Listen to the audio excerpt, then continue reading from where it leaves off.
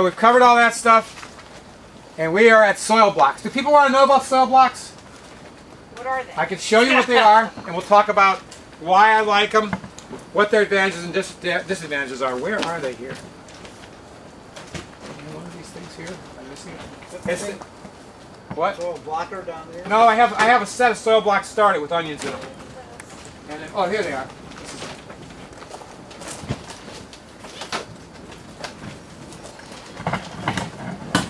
Basically what they are is you have these little compression machines, and actually the McEnroe potting soil was originally designed to be a soil block mix. You don't put the perlite in it. All you got to do is wet it and press it, and you have the soil blocks. See them? Okay. Now what's cool about the blocks is the bigger blocker makes a hole that these plugs fit right in. So you step them up right into the next thing.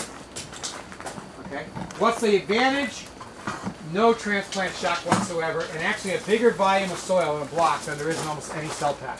Because cell packs are tapered, so you're getting more soil, so they do better. Is this what you call a cell pack? This is a cell pack, yeah. Okay. And they're all tapered, see? Yeah. You know, not much, but enough that you actually, over the whole distance of the cell, there's going to be less soil. Pat, will you show the camera? How do you water them? The soil block. You water them carefully. I used to make blocks and then I quit because the watering washed all the dirt down in the crack. Right. What I do is mist them. Yeah. I got a mister on that. Oh. You get them well moistened, Yeah. and then you just keep them moistened, and they do fine. A mister works great, you know. So basically, that little red thing is what I made these with. The big one, you make the same mix. It's basically the McEnroe soil, which we're going to look at in a minute, right? Very wet. And you just compress them and then they hold together. That's it. Do we need a demo or is this good enough? A description. So Description. You have a pile of soil and you push A pile of very wet soil. and you push it on there. Press it on there. And then you push. You press it down, right? And then you pick it up. They stay in. You come over here and you press it again and drop them in. Okay. You drop it real close. You get close down into it, you know? And of course, I want to fit a lot in, so I put them really close to each other. Okay. You know? And really, this is less than ideal. It's actually better to do them on something with no sides because they're easier to reach. You know, I just didn't have anything. You know, people do them on boards and things like that. You know, and then that's just a bigger version of it. And you'll see that inside this, there's the same size thing. Those are the same size as this. So you just take those and transplant them. You know. Do you know about what a pair of Almost these like that cost? bigger one better. That's pretty pricey. That's about 150 bucks. Okay. There are smaller. There are 3 or 4 that come in a littler one. That's like 25 or something. But the big hand one is more. In Holland, they're all mechanized. You know, Holland is really like, talk about they're growing together. They got it all figured out, and they do mechanized soil blocks. And there's a few places in America that have mechanized soil block machines.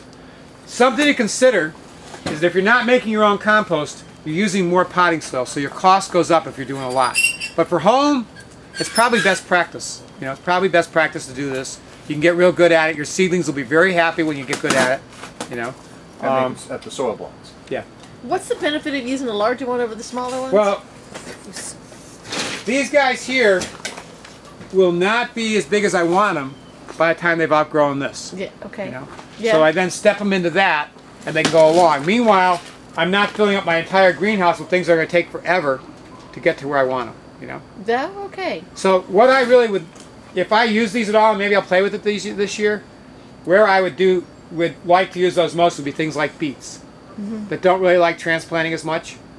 And I would put, since that's a big block, I'd put at least 2 seeds per cell. You know, beets often come up with a few plants anyways, but I want at least 3 plants per block. And then I'd plant them so that they can grow away from each other. You know. And Elliot Coleman, by the way, has a formula in the new organic grower for making a soil mix, soil block mix. You know, you can do it that way. Or you can buy the McEnroe, which is originally designed as a soil block mix, and it works perfectly. That's what this is made out of. You know. What I gotta say is, I don't really know why, except for maybe the watering is less even. That's probably it. But these are not up as fast as some of the other things. You know.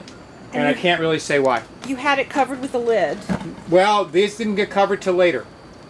But some of the other ones that got covered, they were too bad. We didn't have enough lids, so only some of them are coming out better than this is, you know. But I can't say, I think it would be unfair to soil blocks to say that it's because of the soil block. I suspect it's how it's been handled. You know, I've never really noticed that there was any problem with germination with soil blocks. I've been quite happy with it.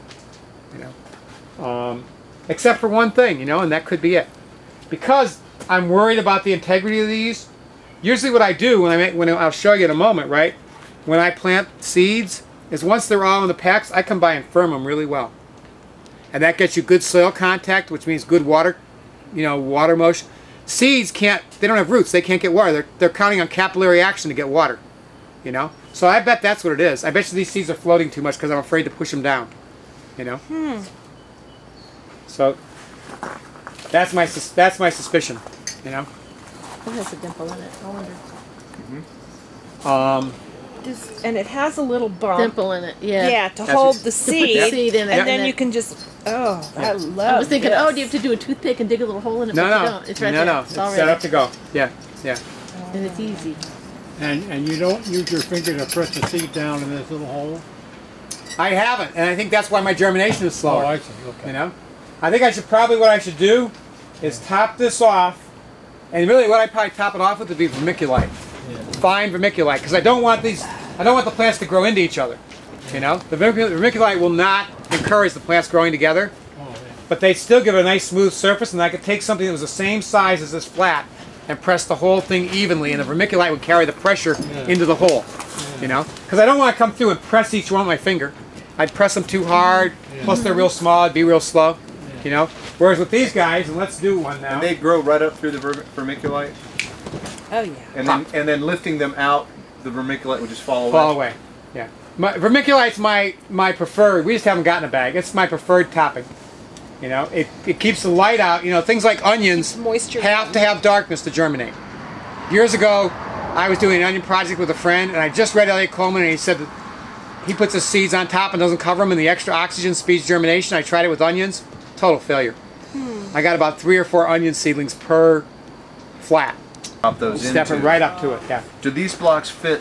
You put them right back into whatever your flat. Yeah, they'll work in any flat. Yeah. Sure. Okay. Yeah.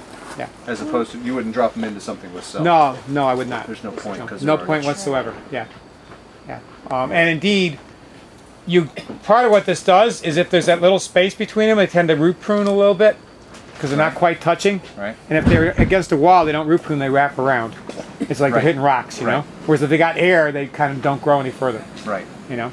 So I wouldn't do that. You know? I just put them right back in the same thing. Kind of like those cloth growers that Useful Plants uses.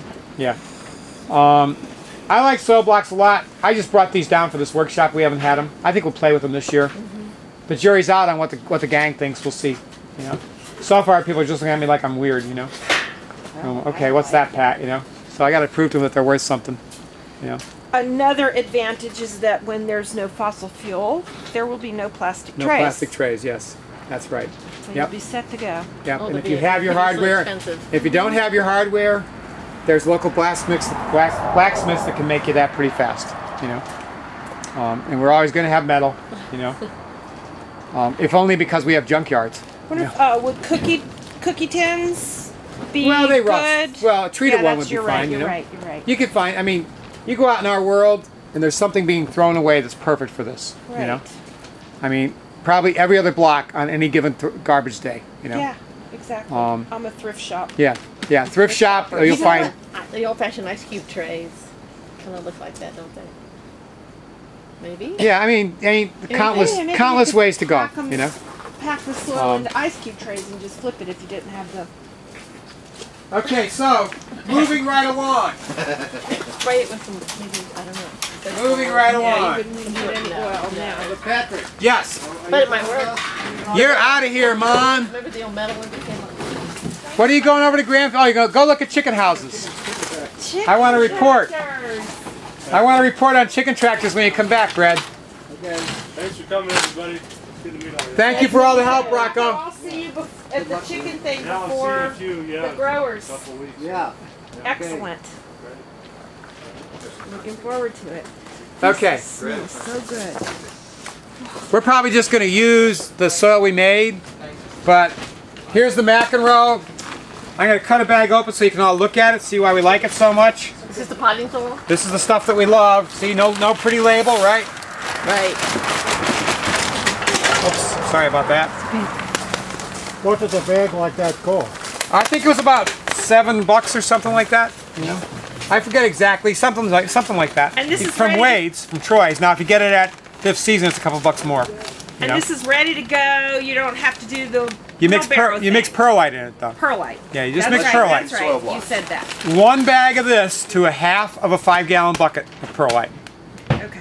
and that gets you the same 20% kind of mixture. Yeah, and you could add the char grow. And my guy, Rocco, he never measures it. He just adds it until it looks right. I measure. You know, we're all different. You know. Catch it good. I want to say measure that, Rocco, but I keep my mouth shut. You know. But I always measure it, so he knows I like to measure it. And You know. a half a 5-gallon bucket. Yeah. Yeah. You know about this? This is the. Yes.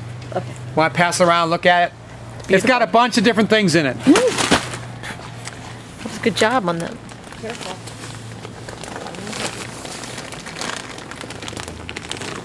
Not too bad.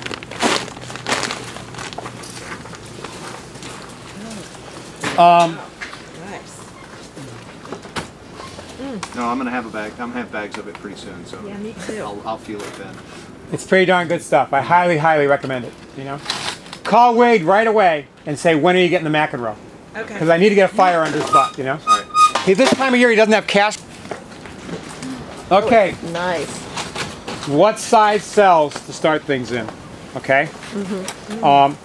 Scott Paquin, Firefly Farm. He's a musician. He says, I always wanted to have a band called the 128s. Farmers would know what he meant. It's the most commonly used tray for farmers. You can get a lot of seedlings in it, and yet they're pretty good size. You can see the seedlings. These, I stepped those broccoli robs up to 72s, but you can see those broccolis, those lettuces, all those guys, they look pretty darn good still. And they're in 128s. Now, they stay much longer, they're going to start going downhill. But it takes a lot longer for them to go downhill with the McEnroe potting soil, especially with the char grow in it. Because there's just more nutrition. You know, that's one of the things we've done doing trials. We've shown that you can actually hold your seedlings a little longer, which really helps farmers because sometimes it's raining and they can't get in the soil. You know, it's nice to be able to just look at them and say they're going to be okay. You know, What'd you call that, a 128? a 128. There's 128 cells in it. You know, and Wade can get you a case of these for $70 if you all bought them together. You know, 100, so 70 cents each. Well, that was a couple years ago. Who knows now? But someplace in the ballpark, you know. He might also sell you a few. He probably will. And he marks things up hardly at all. You know. I highly recommend them for things like lettuce and stuff. They're wonderful. Starting peppers and tomatoes using a heat table, I use a 288 because I want to get a lot of them on there. And I'm confident that by the time they need to be stepped up, it's going to be warm enough that I don't have to be on the heat table anymore. How do you get them out of those plugs? Okay, everybody's got that question. I have so many different tricks for this. They're so small. Even those are small, but it's a little easier to get them out of the larger ones. Pencil eraser. Oh, he's. He uses his raspberries.